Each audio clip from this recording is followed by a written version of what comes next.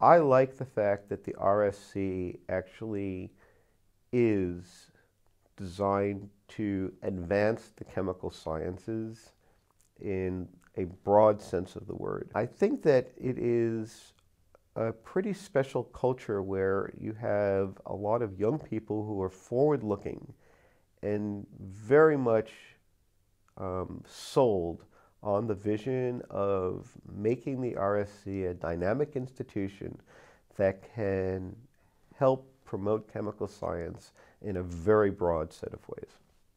Well, RSC definitely is one of the best organizations on this chemical science and related areas. So the society provide a platform for, of course, the launch a series of magazines and journals, and also they provide a platform for scientists to work in the area to advance our understanding on chemistry in the society, because we know chemistry is the center of science. Now, I feel very much in a community of chemists, you know. So to be part of a learned society means a lot to me. And I know in modern society, maybe this is different from it was, say, 30, 40, 50 years ago. But I think it is really important that we have these learned societies like the Royal Society of Chemistry. The membership of RSC is definitely a life-changing experience for me. The membership, the associate editorship, the editorial board membership, all these three are definitely a life-changing, because number one, it gives me an opportunity to talk to the colleagues across the board, number one. Number two, talk to the experts of my field and other associated allied fields, from where I get a lot of inputs which I can utilize in my research, and also I can share it with my other colleagues, and they get benefited a lot. The RSC feels like a big club of people who really care about their work, and it's something that I feel is important to be a part of. I think the RSC's been very supportive to me throughout my career. I've been a member since I was at school. It was a school teacher who recommended me to join the RSC back when I was 17.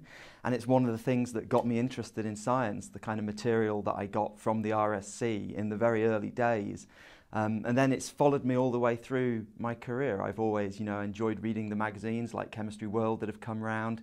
And then in terms of professional development, they've done a lot to help me and also recognise things that I've done both in teaching and on the research side as well. I've felt a lot of support from them. I mean, particularly as a British guy, it's my national society, and they've always been there for me, really.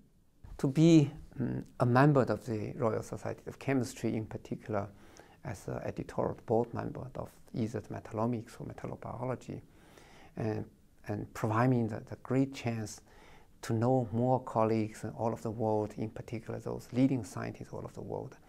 And of course then give me the chance to read the best work from the colleagues. One of the things I like about being a member of the RSC is getting Chemistry World landing on my doorstep every month. It contains an awful lot of information about what's going on around the world, and it also contextualizes it really well. It's a nice extra way to keep up with the literature too. It highlights a set of papers that I would never normally come across, which I really like.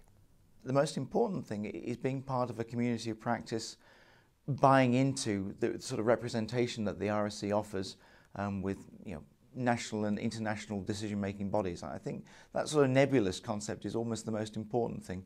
It's a bit like voting in a national election, that if you don't vote, then you can't really claim to be annoyed by the outcome. It's really important that we as a community advocate the best of chemistry and make clear where the frontiers of our science are and how we can push them forward and how we can address those challenges that are there.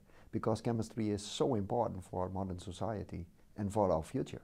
I must encourage others to be a member of RSC, be associated with RSC, and get this whole lot of benefit they offer to the community for advancing the science.